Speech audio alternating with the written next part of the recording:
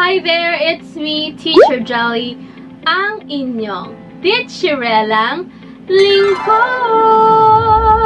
Welcome to another video. If you are new here, please don't forget to hit that subscribe button below. This video is still part of the Get That Job playlist. Kung hindi mo pa napapanood ang iba ko pang mga videos, i-click mo na yung playlist na yan, Get That Job. Listen and take down notes. Doon sa unang video natin, pinag-usapan paano sasagutin ang Tell Me About Yourself. For this video, we'll discuss how to answer the question, what is your weakness? So, isa ito sa medyo tricky at mahirap sagutin na tanong. Bakit? Kasi sa job interview, you want to be your best. You want to be your best self. You want to step your best foot forward. But then, tinanong ka, what is your weakness? Answering this question is like exposing yourself. Yung kumbaga sa Tagalog, parang ibubuking mo yung sarili mo, diba? Parang ganun yung mafe-feel mo. And if you come to an interview unprepared, hindi mo naisip na itatanong sa ito, nako, malamang sa malamang ay mag-stutter tayo or hindi natin ma-identify kung ano yung weakness natin. Worst, sabihin natin, I don't think I have a weakness. Wrong! Walang taong ganon. Okay? Kahit yung boss mo may weakness yan. Kaya, it's very important that you are self-aware. Alam mo i-identify ang inyong strength at alam mo rin i-identify ang inyong weakness. So, there's a trick on how to answer this question. If you want to know how, just keep on watching. Pero ito, konting tip muna. Unang-una sa lahat, pag tinanong ka ng ganitong tanong, huwag kang magsinungaling. Huwag kang magsinungaling. Huwag mong isipin na mauutakan mo yung interviewer mo or your employer mo, okay? Isipin mo na hindi ikaw ang una niyang interviewee.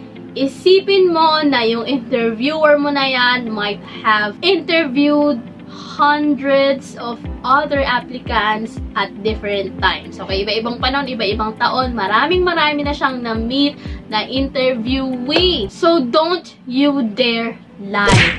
Dahil mahuhuli ka at mapapahiya ka lang. Okay? Huwag maging dishonest sa iyong sagot. It's not a good way to leave a first impression to your future boss or to your future HR. So, ano ang mga common mistakes? Ano yung mga common na maling isagot? Number 1. You know what, ma'am? I'm really into overtime work. Yung tipong gusto ko po talaga, lagi ako nag-work, nanginginig talaga ako wala akong ginagawa. Mga ganung sagot, diba? Yung sinasabi, workaholic, yung mga ganyan, yung addict daw sa trabaho. Alam mo sa sarili mo na hindi totoo yan. At more importantly, alam din ng iyong interviewer or employer na hindi totoo yan dahil hindi pa siya naka-encounter ng ganyang klaseng employee. So, red flag number 1. Sana lang maliligwa ka na sis, kaya wag na wag mong isasagot yan. Second na common na maling sagot. Sir, I am a perfectionist. Yung gusto ko po talaga lahat perfect. Yung working environment ko perfect. Yung mga outputs ko po talagang perfect. Talagang walang mali kahit isa. Lahat perfect. Magaling. Yung gusto ko po talaga walang masasabi sa akin. First of all, kahit ikaw ang pinakamabait na tao sa buong Pilipinas, may masasabi at may masasabi sa iyo ang ibang tao. At second, even the boss makes mistake. So, hindi issue sa boss mo kung hindi perfect na perfect ang iyong gawa on the first try. There's always a room for improvement naman for everyone. Hindi issue yon na you make mistakes sometimes. Ang issue ay kung dishonest ka. Pero alam mo, meron talagang mga perfectionist na tao, no? At for me, it's not really a weakness dahil yung mga taong detail-oriented, gusto lang talaga nila pulido yung kanilang ginagawa.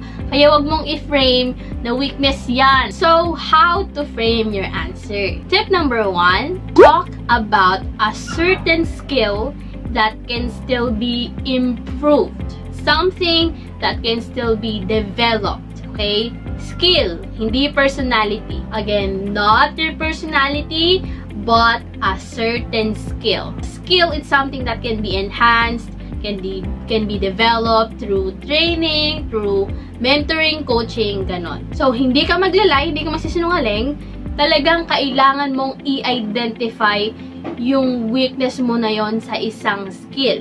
So, for example, you are applying as an events host, okay, sa isang events organizing company.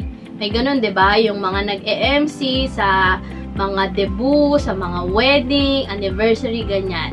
Events host. So, kunwari, yun yung iyong ina-applyan. And on the day of your interview, you were asked, what is your weakness? So, you have to really identify. Prior to the day of your interview, you have to really know ano yung weakness mo. Ano yung skill na kailangan mo pang i-improve. Medyo hindi ka dun magaling. Okay? So, example, dahil nga host ka, MC, magaling ka talaga sa speaking, no? But, you feel na, alam mo na medyo nahihirapan ka sa writing. Hindi ka marunong magsulat ng mga formal letters, may konting problema ka sa script writing. Kapag sinabi mo na ayun ang problema mo sa iyong interviewer, in the mind of your interviewer, isipin niya, shh, that's so minimal. This person can still be trained. Meron kaming letter templates, meron kaming script writing templates, at napakadaling i-address ng kanyang weakness. Ayun yung tumatakbo sa isip ng iyong employer. It's something that's fixable. Meaning, hindi iyon magiging big deal sa iyong employer because your employer knows that your weakness is something that can still be improved and developed.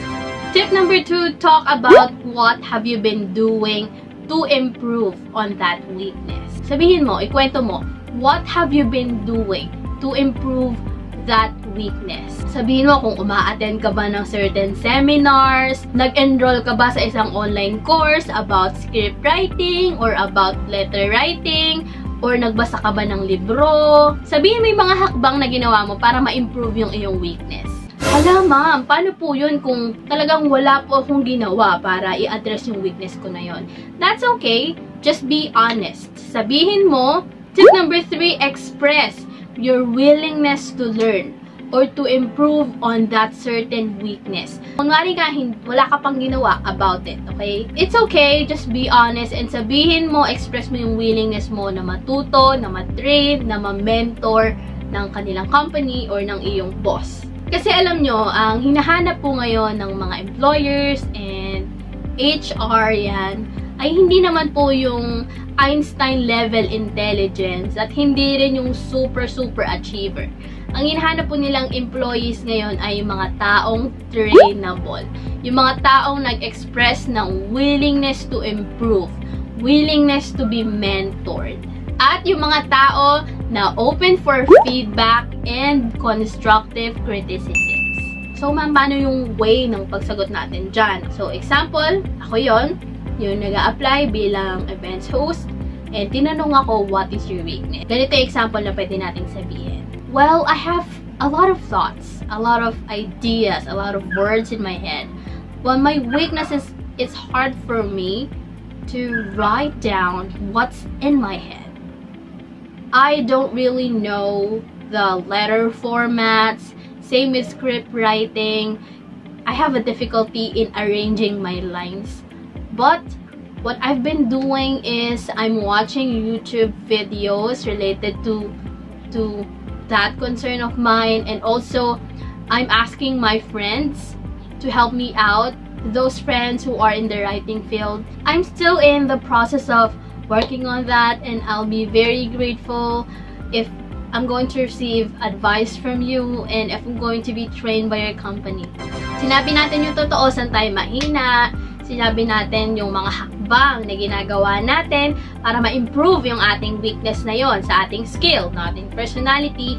And also, sinabi natin yung willingness natin na matuto pa at matrain. Sana may natutunan kayo. May natutunan ba kayo? Sana may natutunan kayo, and if you learned something from this, if you gained certain insights, please feel free to share this video to your friends na alam nyo naghahanap din ng trabaho. please comment down below any questions that you would want us to answer next time. And also, comment nyo na rin yung inyong mga job interview bloopers, yan, yung mga job interview experiences nyo na nakakatawa, kwento nyo yung mga naging problema nyo, mga naging anxiety nyo. And I'm very excited to hear and read all of that. I'll see you on my next video. Bye-bye!